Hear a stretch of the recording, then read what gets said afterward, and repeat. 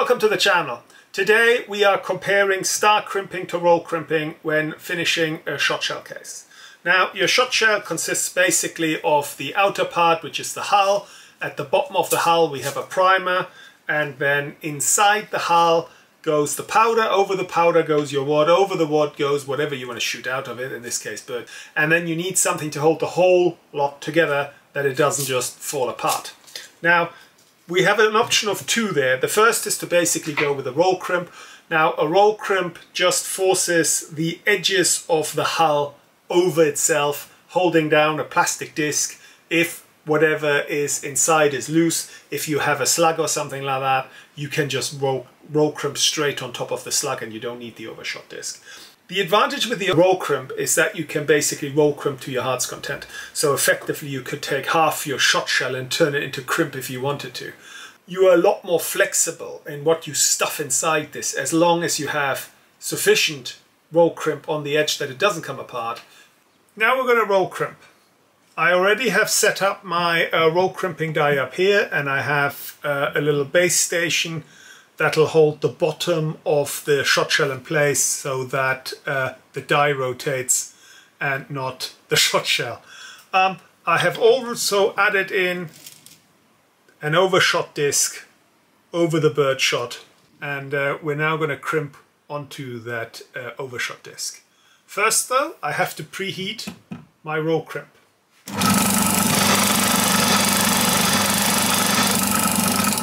And that'll do just fine.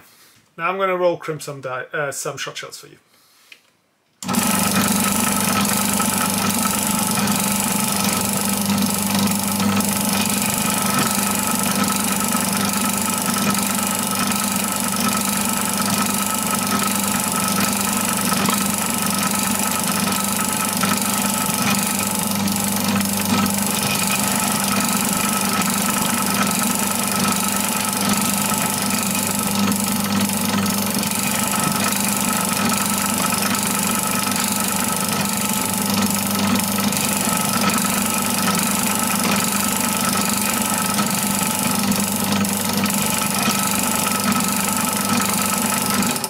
Let's see how much extra we can get on.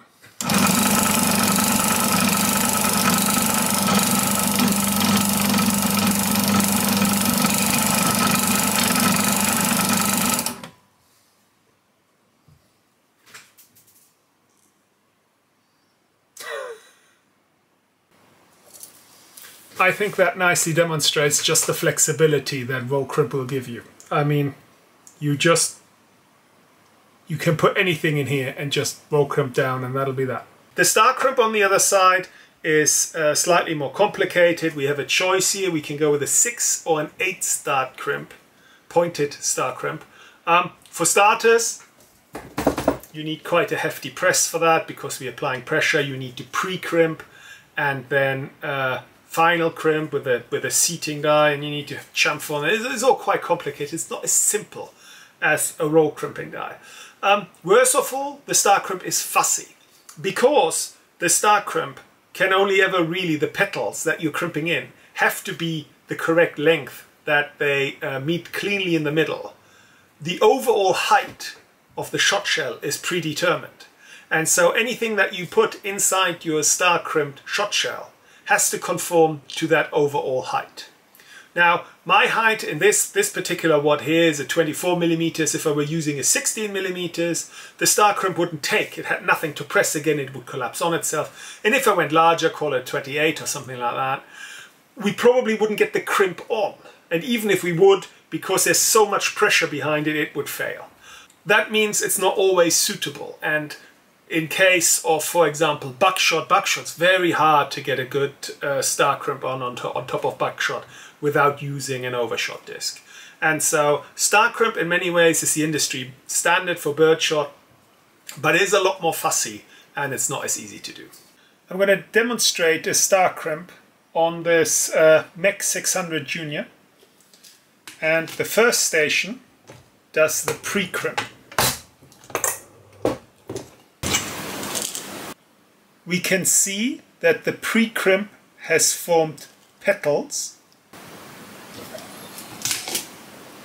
Okay, Now comes the final crimp, where we're going to push the petals down.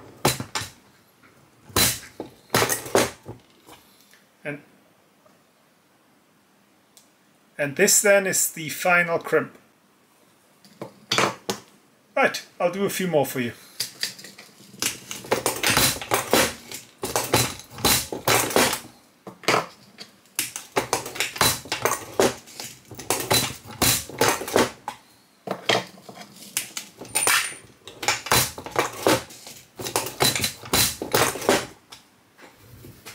That's your star crimp in a nutshell.